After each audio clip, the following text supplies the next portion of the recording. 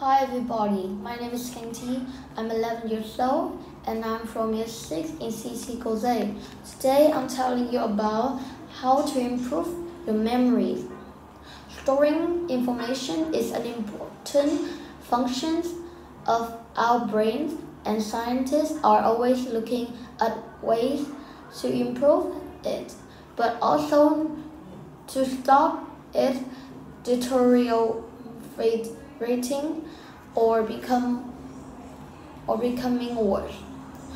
We all know that memories is the noun for things we remember from the past, are nice to have but also important for remembering who people are, where things are kept, how things look.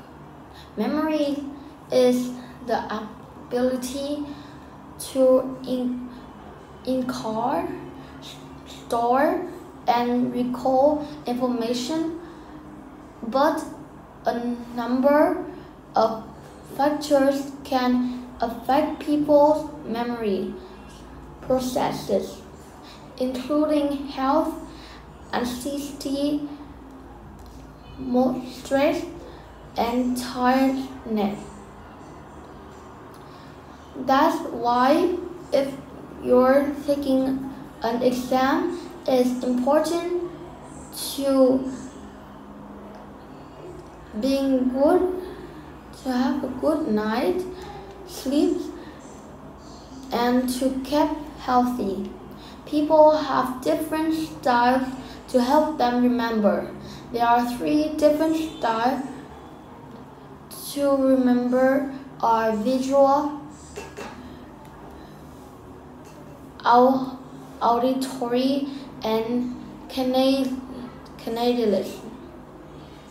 Drawing something is to increasing some picture in your mind about what it is, so you use it and where it's used. When you draw, you're encoding something in a greater level of details, more than you would by just writing things down. That's because as you draw, you're thinking about different aspects of the object, and I've heard that doing crossword puzzle and Sudoku can help, especially when you are older. Basically, we need brain training and eating the right food.